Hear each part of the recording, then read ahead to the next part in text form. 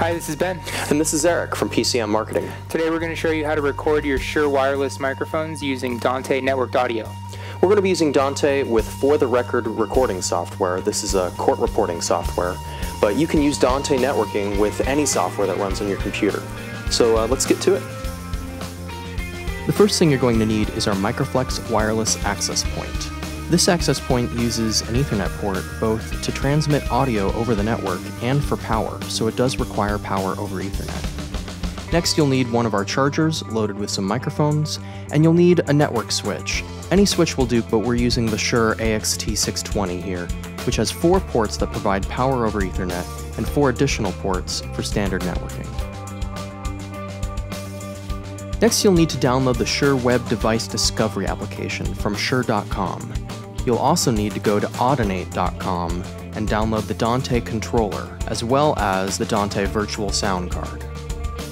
Download and install these applications before proceeding. Now it's time to hook everything up. Power up your network switch and the charging station. Make sure that the connections are secure. Once that's done, connect the access point to your switch using one of the power over Ethernet ports. You'll also need to connect the charger so that you can get telemetry on charge status and battery life. Finally, connect your computer to the network so that you can both configure the devices and receive Dante audio. Now open the Shure Web Device Discovery application. The access point should be listed, and if you double-click it, a browser will open up. Once the configuration utility loads, enter in the default password of admin and hit log on. Now you should see the control screen. Click on Configure and verify that all of your IP settings are correct. You have to use the same subnet for all of your devices or they may not be able to communicate with each other. Also make sure that you've configured both your control port and the network audio port of the access point.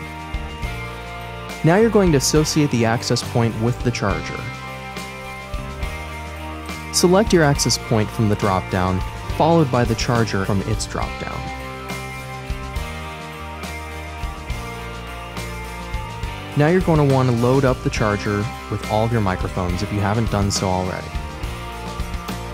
Once they're all in their respective bays, in the software, click on the link button next to the charger. Now you've associated all of these mics both with the access point and with the software. Now if you take the mics off of the charger and go to the monitor screen, you should see that they're connected and that there's audio. You can also configure gain and filter settings from this screen. Now open the Dante Virtual Soundcard. Make sure you've configured your sample rate at 48 kHz. And in the ACO control panel, if your software needs to run at 16-bit, set that option as well. Now you can turn on the Dante Virtual Soundcard. Now open the Dante Controller. Using the plus signs, expand all of the devices so that you can see the connections. Now patch the transmitters of the access point to the receivers of your computer. That routes the audio. Now open your audio software. We're using For the Record, which is a court transcription program, but almost any software should be able to see the driver. Just go into the configuration, select your driver, it should say Dante Virtual Soundcard, and then you should see all 8 channels available in the Dante driver. Now in For the Record, you can see on the right-hand side of the display that we have audio passing through. And if you speak into any of the microphones, you should see levels come up on the software's audio meters. We hope you enjoyed this video and that you learned a lot. Make sure to check out Shure.com and PCMMarketing.com for more information, and you can sign up for our newsletter. Also make sure to subscribe to our YouTube where you can find more videos on how to hook up all your audio equipment.